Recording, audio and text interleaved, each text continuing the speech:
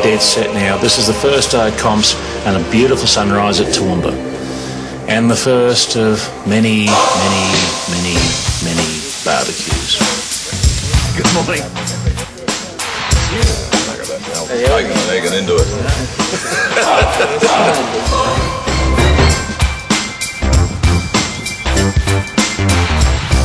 And look who's here, Margie Wargie. In hangar number 2, Graham King's organising the judges for the day. In the main clubhouse, the competitors are also being given their orders as well. Got to get a first score. That's it, final score 30. There was no bounce? No bounce, no. We don't need a rebound, that? Yeah, right. So we got one there, Graham? We got one, yeah, we finally got one. Right. There must be a very strong wind up there, probably an extra 10 or 15 knots. Who's flying? The old boy, Glenn. Glenn? Tim. Yeah, he's pretty famous. He is. He is the flying goose. Gonna make it. Beautiful! 40 or 50 points in that for sure. No worries. Well into round 2, which is wonderful. Well, it's running very smoothly and very quickly. It's going very well. They're not succeeding too well this morning. The wind up there is a bit rough, so it's testing them all. Competitions are being run the same as they are in Hobart, which means we're doing one round with one judge, and the second and third round they're doing a touch and go and going right through, and it's working really well. The competitors seem to like it, and certainly the judges do too. The air judges aren't in the air as long. Touchdown in here, touchdown in there. Is that a bounce? The first one we've done today, the conditions were sinking a fair bit. Now that the wind has come up and the sun has heated up the runway, there's quite marked condition changes to the second and third course. How are they going today, George? It's interesting. We're only here for the sport. It's all. How's it going like that? Terrible day. All us land-loving seafaring people can't handle the 2,000 feet. That's what stuffed us up, I think. Being number one's the worst position. Was it a bit hard? I had to go and find where it was all going wrong. Found it.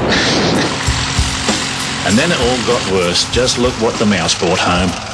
My ALACS crown. Conditions are catching a few of them, but otherwise they're pretty good.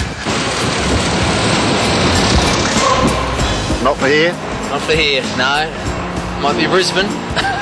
Something about aviation, going somewhere, competition, racing between aircraft and so forth, and all those things put together, I reckon, make the big attraction as far as going away somewhere, whether it's to the mainland or somewhere in the other part of the state.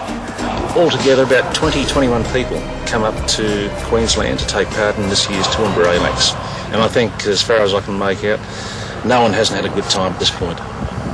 Yeah, the wind was just enough to make it interesting for everyone, and not much crosswind in it most of the time. But it's been, the team's done really well, particularly the guys on the fence. I'm very impressed with them, and the judging I think has been pretty good. Yeah. Did they give you a plan of Oakey last night, guys? Yes. And it's off to Oakey for the formation comps. Yeah, they get me. Oh, that's because we had the quality 15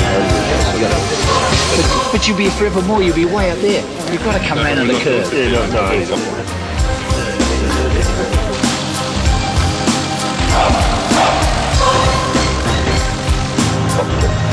Uniform, 3 Sisters and Beach Musketeer.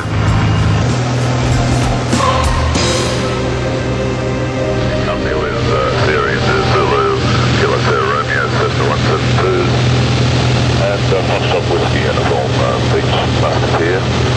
Just departed Toowoomba, this time inbound for Oakey. But it is important that I do have some level of control. We moved to Oakey Airstrip to avoid the Toowoomba airspace. We had 2 teams in the formation, our Trans-Tasman team of Sue, Bernie and Peter, and our second team of Don, Ed and Mal. The club has been competing in ALACS since the 1970s, when Chris Davies won our first medal, a bronze in the spot landing.